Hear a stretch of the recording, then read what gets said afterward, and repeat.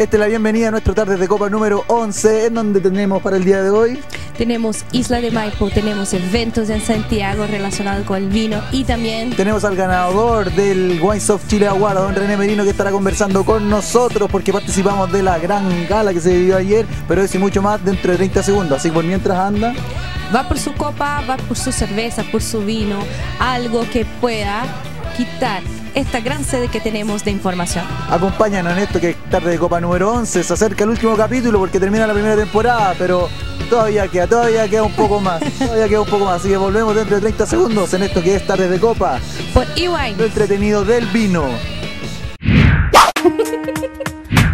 Ayer se realizó la premiación del 9º concurso de Wine Soft Chile Awards, en donde se dieron a conocer los mejores vinos chilenos en sus distintas categorías. 409 fueron las medallas entregadas, de bronce fueron 243, 120 de plata y 46 de oro. La viña más ganadora del evento con 4 premios fue Viña Tamaya, que además de ganar el mejor vino del evento, ganó mejor Chardonnay, mejor Syrah y mejor ensamblaje tinto. Felicitamos a todos los ganadores, en especial a Viña Tamaya por tener el mejor vino de la muestra, a Viña San Pedro por tener mejor calidad-precio en blancos y a Viña Porta por tener el mejor vino en calidad-precio de tinto. Oye, buena la fiesta, ¿eh? Me gustó, felicito a Wines of Chile.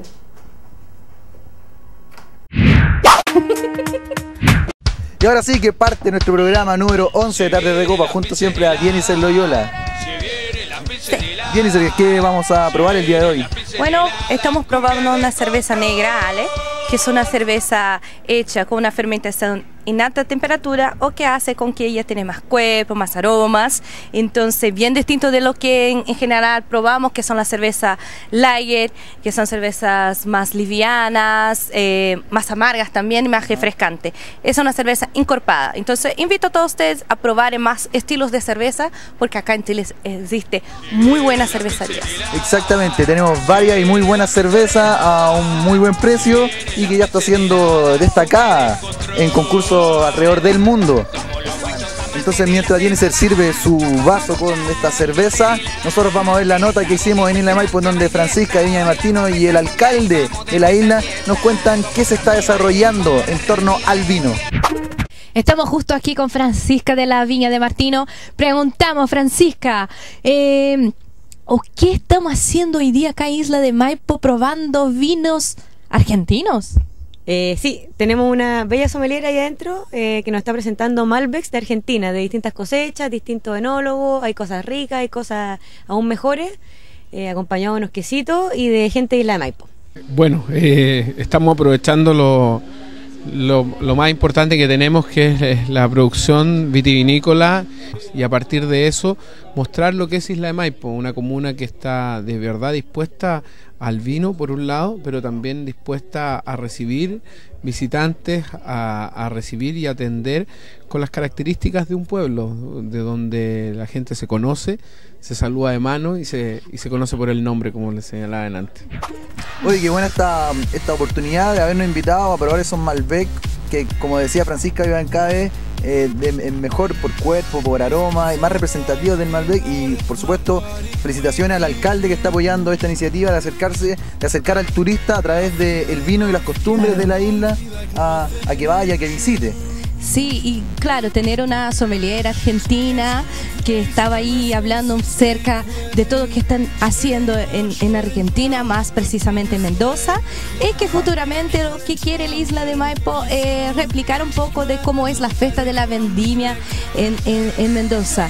Entonces, Patricia, la sommelier que estaba con nosotros, nos dijo un poco cómo es la vendimia en Argentina. Me gustaría conocer. En Mendoza. ¿Le gustaría? Ajá. Vamos a poner una nota entonces.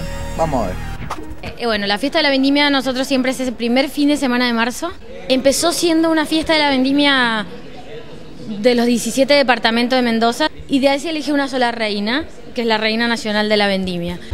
Con el correr de los años pasó a ser el viernes el carrusel en la noche, con todas las reinas en vivo, con los carros. El sábado el carrusel en la mañana y el sábado en la noche la elección de la reina. Domingo repetición y ahora hay 4 repeticiones por los turistas, con cantantes, vienen desde, o sea, en una época fue Soda Stereo cuando estaba el grupo, Fabulosos Cadillac, Calamaro, León Gieco, o sea, muy importante, o sea, es fiesta nacional importantísima. Que te lo cuenten es distinto a vivirlo. Yo tuve la oportunidad de participar en 2 vendimias, en 2 fiestas de la vendimia de Mendoza, y la verdad es que es fabulosa. Una fiesta del vino que gira en torno a la gente, al consumidor diario, al que toma el vino con el almuerzo.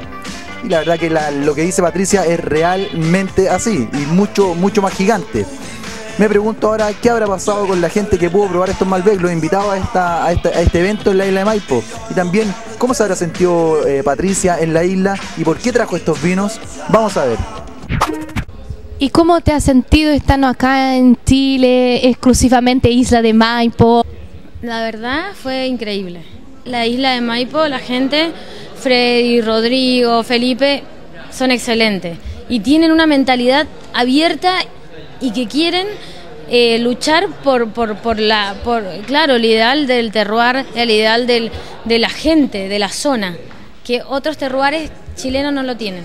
Y eso me llamó mucho la atención de la isla de Maipo. Patricia, ¿por qué elegiste esos vinos a mostrar a nosotros? Bueno, elegí los vinos estos porque creo que el Malbec es la cepa principal nuestra, emblemática, y traté de traerles Malbec de distintas zonas y de bodegas boutique. Bastante buenos los vinos. Había probado Malbec argentino y creo que son un fiel reflejo de lo que se prueba allá del Malbec que hay en Argentina.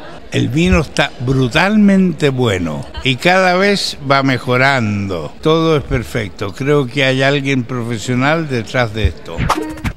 Aprovechemos la presencia de esa gran sommelier, Patricia, que nos está acompañando en la isla de Maipo.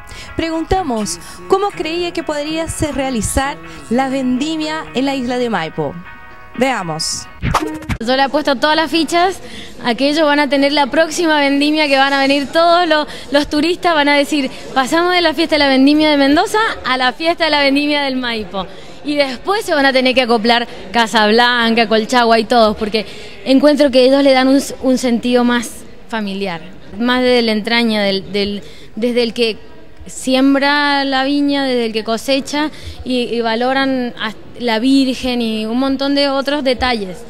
Sí, no es tan comercial y eso lo hace muy especial. El tema vitivinícola para nosotros es súper importante, pero más importante aún es poder unir, por ejemplo, pueblos como lo son Mendoza, Isla de Maipo, y poder generar también algún tipo de sociedades que nos permita competir en mercados tal vez más internacionales, y terminemos en algo grande, que seamos una capital latinoamericana entre estos 2 países, que podamos generar este gran y potente producto como uno de los mejores del mundo.